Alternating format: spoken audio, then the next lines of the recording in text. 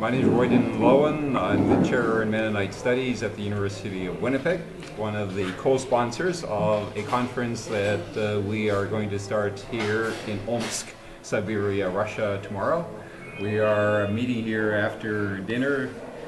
We've just met all the various participants, and I think we've got all the logistics down pat for beginning tomorrow.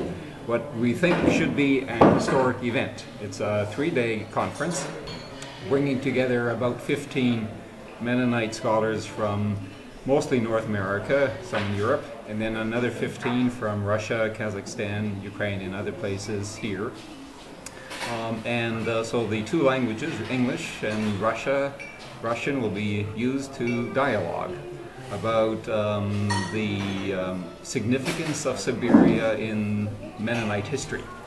And we are going to see a variety of perspectives, and we are hoping that this conference will build on two earlier ones organized by Professor Harvey Dick and others in 1999 at Gortitsa and in 2004 at Molochna.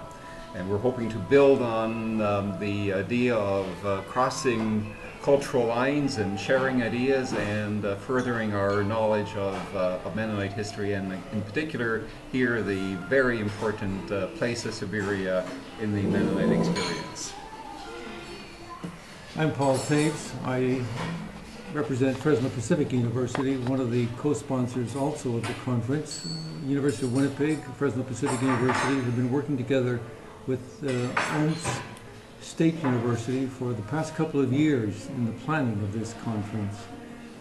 The people at Omsk State University have provided the work on this side, and Royden and I have worked together on the North American side. So it's a joint effort by three institutions. The Mennonite story begins here in Siberia in the 1890s, so it's we're looking at 115 years in which Mennonites have been in and around Omsk and other parts of Siberia. This is a conference that could not have taken place during Soviet times. It's a conference that has been made possible by the opening up of the archives in the last 20 years. The amount of documentary material that has become available for examining the Mennonite story is exceedingly rich, and so scholars, particularly here and in Kazakhstan, have been looking at materials, gaining access to records which provide an amazing amount of detail regarding the Mennonite story. Many aspects of that story will be looked at over the course of the next several days. It clearly will be a historic event in that this is the first time that there has been this kind of concentrated discussion of the Mennonite story as it has unfolded in Siberia. There are still intact Mennonite communities in Siberia. Their numbers are vastly diminished from what they were earlier with the out-migration of the 1990s.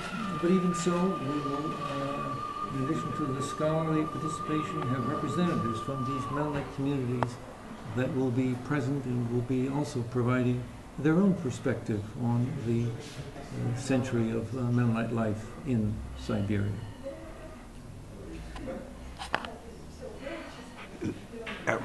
Mention Mennonite Heritage Cruise for further reports. Google Mennonite Heritage Cruise and then follow the links. For further reports on YouTube, you can Google the Mennonite Heritage Cruise and then follow the links. We will be doing periodic updates during the course of the next several days. Following the conference, we'll also be visiting Mennonite villages, Mennonite communities outside of Omsk, and we may also be posting some of the sites that we'll see during the course of those visits.